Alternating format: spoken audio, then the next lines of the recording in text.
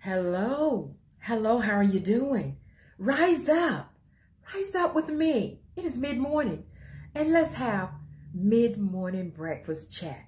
I've already had my breakfast and I'm just still on my cup of coffee. This is my second cup of coffee. But I just want to encourage you this morning to be mindful. Be mindful of what you say and how you say it and who you say it to. Be mindful of that.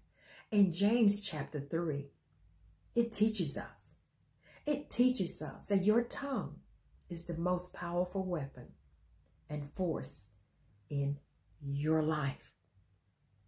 Proverbs states that the tongue has the power of life and death. Yes, we have to be careful of what we say, how we say it. This thing can really mess up somebody's life. Yes, it can. James, in James 3, states that you can control your whole body by this small member you have called the tongue.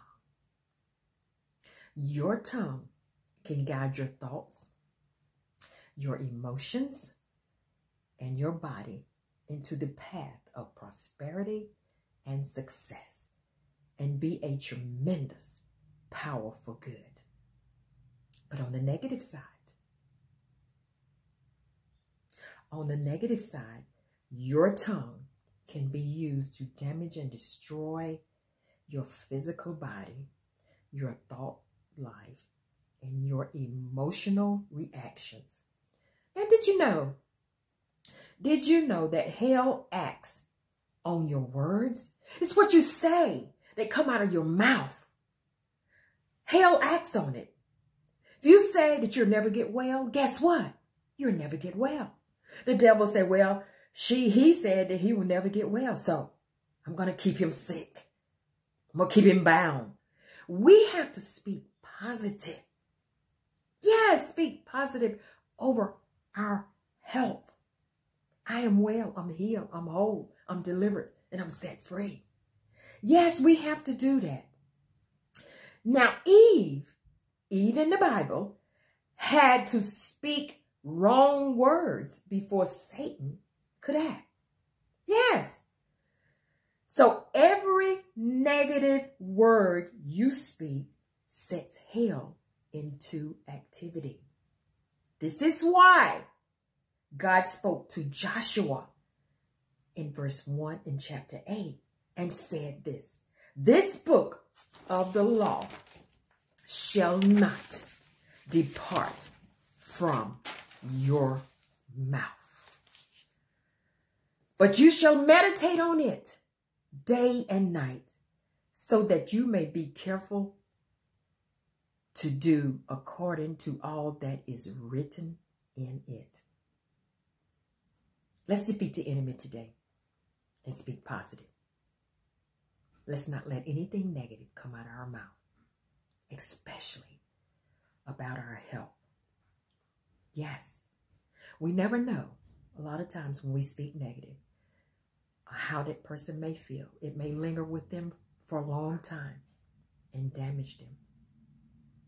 So we have to be careful what comes out of our mouth and speak positive. So I'm going to leave you on that note and hope that you enjoyed it.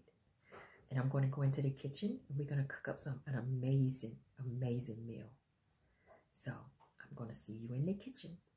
But just know, God loves you, and so do I. Have a blessed day.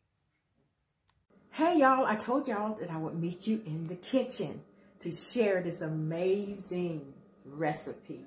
Hawaiian pineapple, sweet, sour, smoked sausage. Yes, I'm excited to share it with you because it is good. Okay, let's get cooking. Okay, y'all, here are the ingredients that I'm going to use in this amazing recipe. We're going to use pineapple, with chunks of pineapple. We're going to use beef smoked sausage. We're going to use rice. You can use any brand of rice. We're going to use the sweet chili, garlic sauce, and we're going to use red pepper. And the name of it is Hawaiian pineapple sweet sour smoked sausage. It's going to be good. So let's get to cooking. Okay, first we're going to cook and stir our sausage and bell pepper together.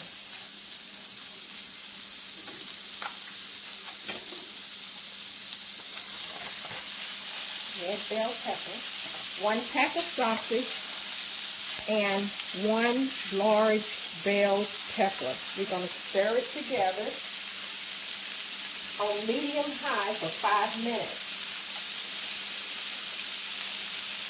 And we're going to lightly brown the sausage and the pepper until it's tender. And we're going to stir these together. Smells good already. Okay, I'm ready to add in my other ingredients. You want the sausage to be a little slightly brown, but your peppers, you want them to get tender.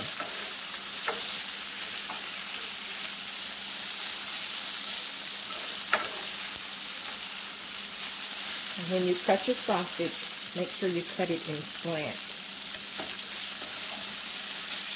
You can either chop your peppers up or you can leave your peppers long length. Okay, the next ingredients I'm going to put in is the chili sauce. 1/4 cup of this chili, the sweet chili garlic sauce. Stir that around. Then I'm going to add in my 1 cup of chopped pineapples, fresh pineapples.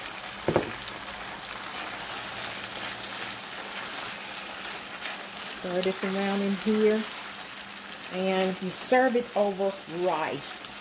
I already have my rice cooked. Now this is a serving for 6 people. Don't take long to prepare, but it's a serving for 6 people.